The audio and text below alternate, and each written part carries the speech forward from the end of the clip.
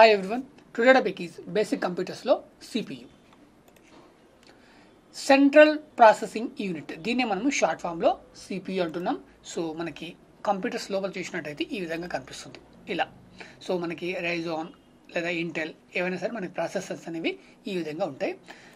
CPU is short for central processing unit.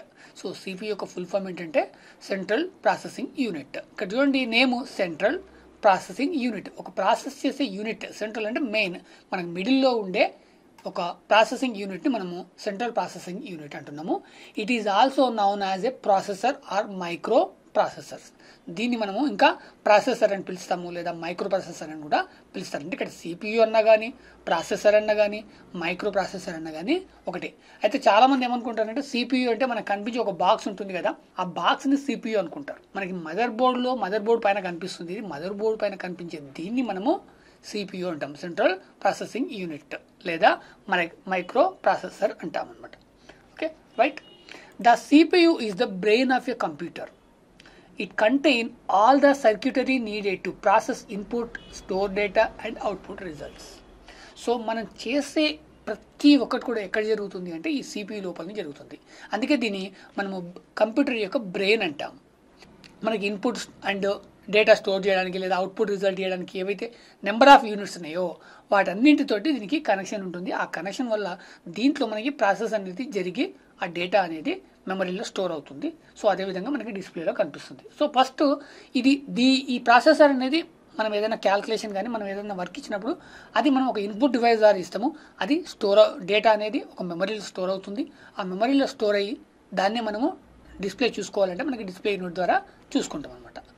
At the hardware level, a CPU is an integrated circuit, also known as a chip. మనకి computer box ఏదైతే ఉందో దాన్ని చూస్తే అంటే మనకి కనిపించే ప్రతి ఒక్క డివైస్ కూడా హార్డ్వేర్ డివైజెస్.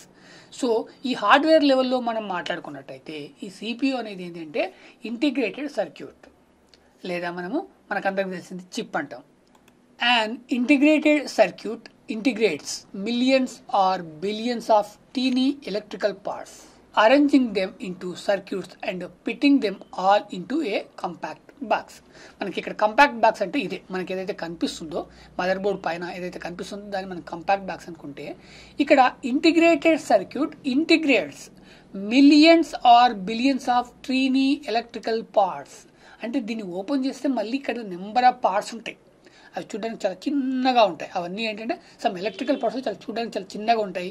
ఇవన్నీ కూడా ఒక ఆర్డర్లో అక్కడ అరేంజ్ చేయబడి ఉంటాయి. రైట్, అరేంజ్ చేయబడి ఫిట్ చేయబడి ఉంటాయి. అవన్నీ కూడా ఈ కంపాక్ట్ బాక్స్ ఏదైతే మనకి అంటే చూడడానికి కనిపిస్తుందో దీంట్లో స్టోర్ అయి ఉంటాయి.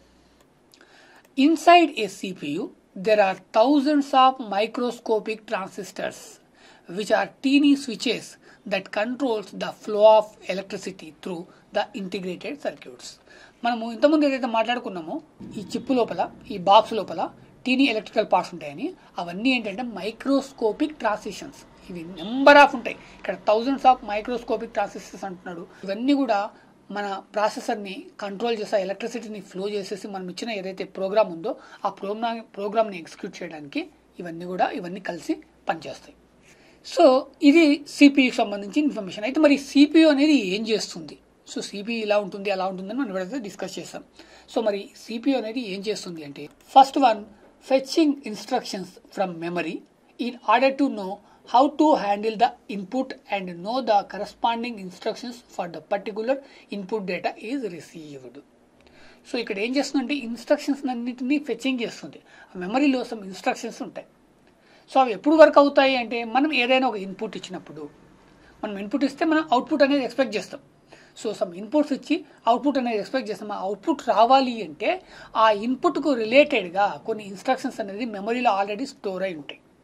సో వాటన్నిటిని కూడా ఫెచింగ్ చేస్తుంది. ఈ CPU ఏదైతే ఉందో దాంట్లో ఈ ఇన్స్ట్రక్షన్స్ ఉండవు. ఆ ఇన్స్ట్రక్షన్స్ అన్ని ఎక్కడ స్టోర్ అయి ఉంటాయి? మెమరీలో స్టోర్ అయి ఉంటాయి. ఆ ఇన్స్ట్రక్షన్స్ మీన్స్ సమ్ ప్రోగ్రామ్స్. ఆ ప్రోగ్రామ్స్ అన్ని వర్క్ అవుతాయినే, ఆ ప్రోగ్రామ్స్ అన్ని ప్రాసెస్ అవుతాయినే మనకు కావాల్సిన అవుట్పుట్ అనేది వస్తుంది. ఆ అవుట్పుట్ ఎప్పుడు వస్తుంది? మనకు ఒక ఇన్పుట్ అనేది ఇవ్వాలి. ఫర్ ఎగ్జాంపుల్ ఒక క్యాల్కులేషన్ చేయాలి. 2 నెంబర్స్ ఇస్తే వాటిని అడిషన్ చేయాలా, మల్టిప్లికేషన్ చేయాలా, మనం వాటికి సంబంధించిన ఇన్పుట్ అనేది ఇచ్చినప్పుడు అది అడిషన్ అవ్వాలి అంటే సమ్ ఇన్స్ట్రక్షన్, సమ్ ప్రోగ్రామ్ అనేది రన్ అవుతుంది. ఆ ప్రోగ్రామ్ ఎక్కడి నుంచి తీసుకుంటుంది? అది మెమరీలోంచి తీసుకుంటుంది. ఈ ప్రాసెసర్ అనేది మెమరీ నుంచి తీసుకొని మనకి డేటా అనేది ఆ ఇన్పుట్ డేటా ఏదైతుందో దానికి రిలేటెడ్గా ఈ ప్రాసెస్ అనేది చేస్తుంది. Specifically it looks for the address of the corresponding instructions and forwarding the request to the RAM. So ఆ ఇన్స్ట్రక్షన్స్ అన్ని మనం ఇంతకుముందు ఎక్కడ ఉంటాయని మాట్లాడుకున్నాము, మెమరీ మీన్స్ ఇక్కడ ర్యామ్, ఆ ర్యామ్లో ఉంటాయి.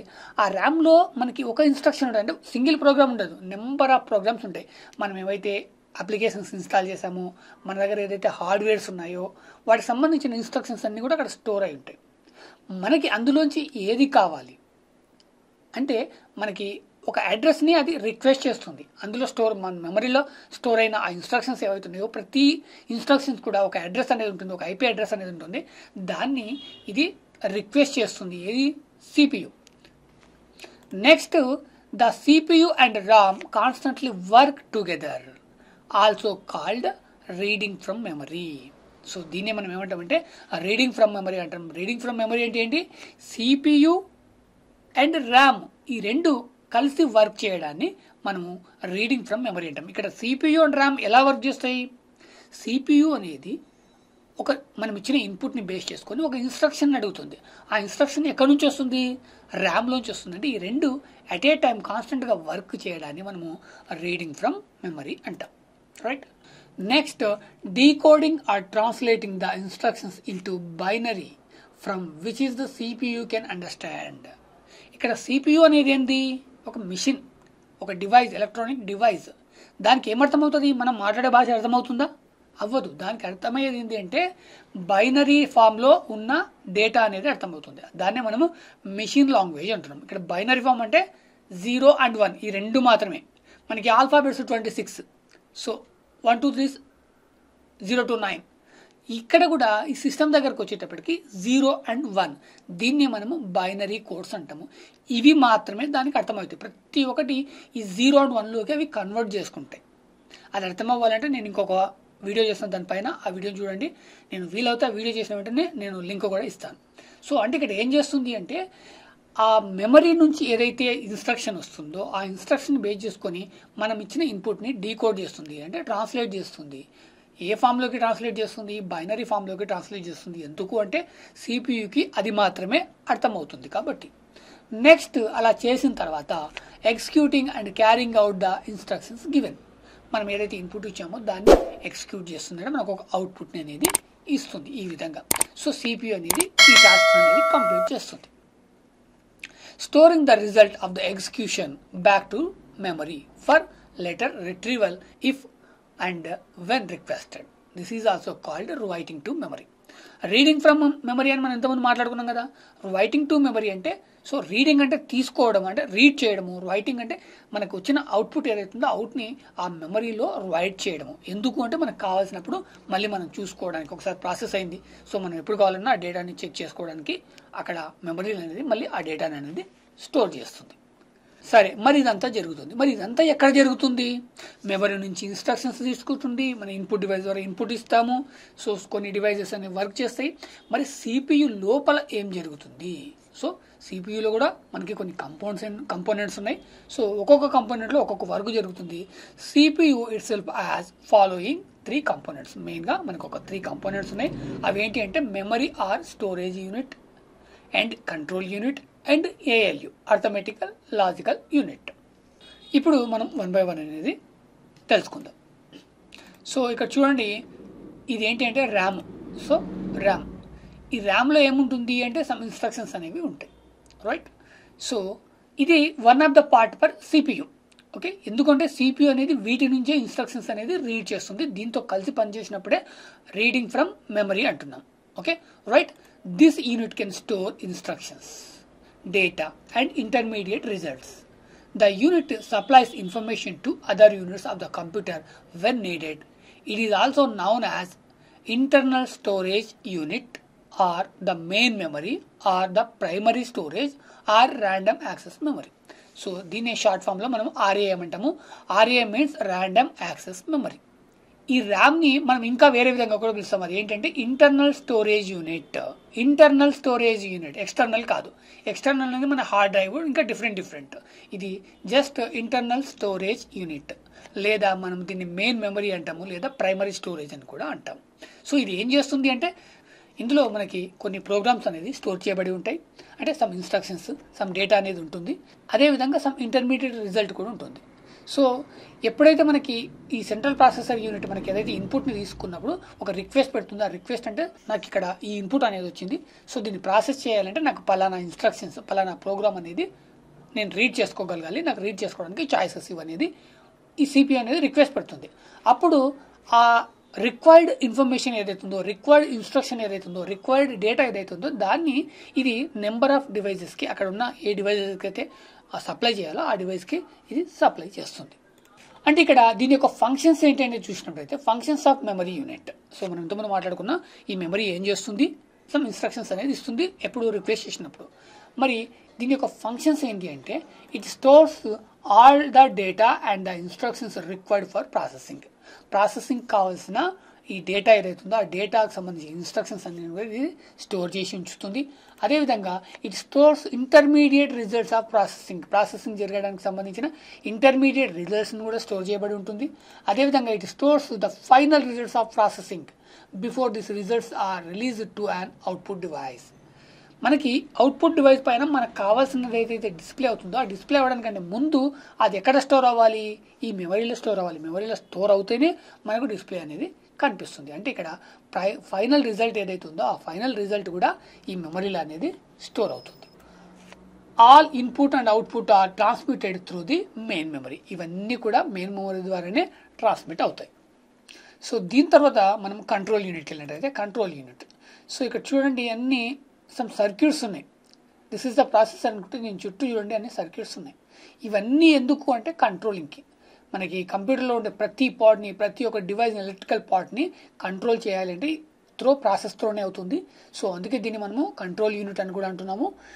This unit controls the operations of all parts of the computer but does not carry out any actual data processing operations.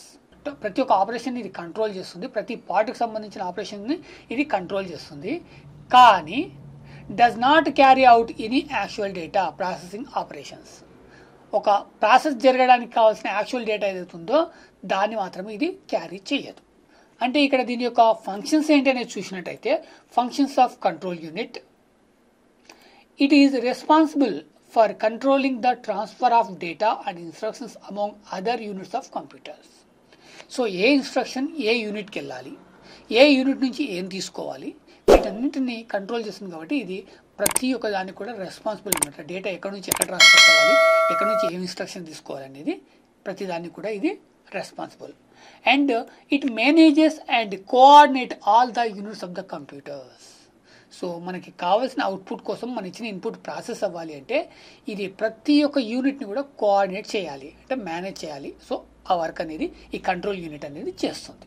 It obtain the instructions from the memory, interprets them and direct the operation of the computer. So మనం ఇంతకుముందు మాట్లాడుకున్నట్టు మనం ఏదైనా input ఇచ్చినప్పుడు దానికి సంబంధించిన ఇన్స్ట్రక్షన్స్ని memory నుంచి తీసుకుంటుంది, దాన్ని ఇంటర్ప్రిట్ చేస్తుంది, నెక్స్ట్ ఆ వచ్చిన రిజల్ట్ అనేది మనకి డిస్ప్లేకి ఇస్తుంది అనమాట. And it communicates with input and output devices for transfer of data are result from storage. So ఏదైతే డేటా ప్రాసెస్ అయిన తర్వాత మళ్ళీ స్టోర్ చేస్తుందో, ర్యామ్లో స్టోర్ చేస్తుందో దాన్ని మనకి అవుట్పుట్ డివైజెస్ షో చేయమని కమ్యూనికేట్ చేస్తుంది.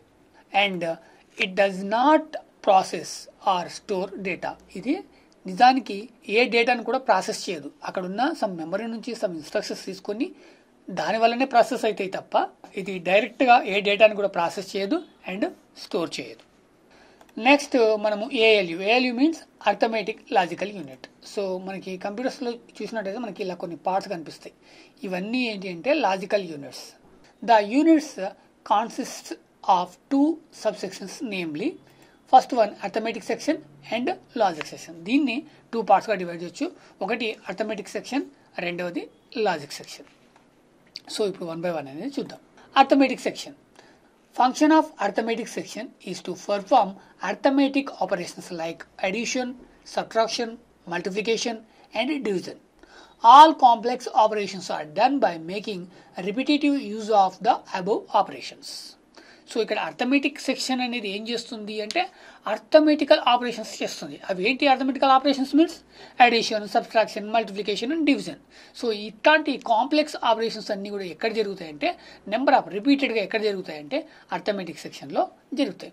నెక్స్ట్ మరి లాజికల్ సెక్షన్లో ఏం జరుగుతాయి? Function of logical section is to perform logic operations such as comparing, selecting, matching and merging of data. So arithmetic section అనేది అడిషన్ సబ్ట్రాక్షన్కి వెళ్తే లాజిక్ సెక్షన్ అనేది ఏం చేస్తుంది? మనం ఇచ్చిన డేటాని కంపేర్ చేస్తుంది, లేదా మనం అనుకున్న సెలెక్ట్ చేస్తుంది, లేదా మ్యాచ్ చేస్తుంది, లేదా మెర్జింగ్ చేస్తుంది. ఇవన్నీ కూడా ఎక్కడ జరుగుతాయంటే లాజికల్ సెక్షన్లో జరుగుతాయి. సో ఇది సిపియూకి సంబంధించిన మెయిన్ ఇన్ఫర్మేషన్. అండ్ నెక్స్ట్ మళ్ళీ ఒక వీడియోతో మళ్ళీ కలుద్దాం. Thank you so much.